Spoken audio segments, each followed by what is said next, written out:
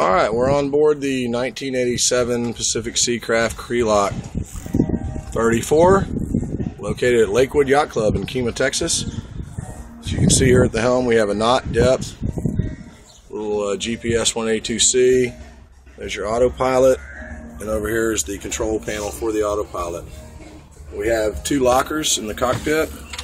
Over to starboard is a shallow locker.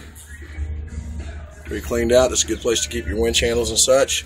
And to port, we have the deeper locker. The deep locker is used quite often for life jackets, dock lines, fenders, that sort of stuff. And there's also batteries in this locker. This boat's in excellent shape. There's the backstay. This has a Questus backstay mounted radar. I'm going to work my way forward. I'm going to show you, first off, look at the finish on this wood. The wood has an excellent varnish. It was done a couple of years ago. It's getting ready to be retreated here in a couple of days. Not this part that's covered, but the cap rails, which need a little bit of work, but not that much. It has the running backstays. This particular model is the Voyage Maker. He did have all the standing rigging and running rigging replaced about a year and a half ago, I guess. So you can see that all new running rigging. It's also all new standing rigging. Going forward, we have a new Harken.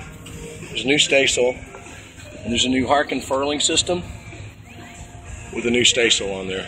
It has the manual anchor windlass. There's your anchor rollers forward. Pan around. Gel coat on this boat is in excellent shape. There's no crazing or signs of any cracking on deck. Looks like it was set up to have a whisker pole. He did, in addition to replacing the standing and running rigging, he added to the mainsail a storm track. The track really makes it easy to raise and lower the sail. That in addition to the lazy jack system. This boat is very easy to sail. It has a Raytheon radar. And as you see back here, everything's well labeled. All halyards and lines are led aft. This is the Voyage Maker series. This boat is being offered at $96,900. It's a great value for what all the current owner has done to it over the last few years. And it's listed with Sea Lake Yachts in Kemah, Texas. You can reach us at sealakeyachts.com. Look at our website or email us sealake@sealakeyachts.com. Or call me, Doug Hughes. I'm the listing broker at 832-561-3344 for additional information.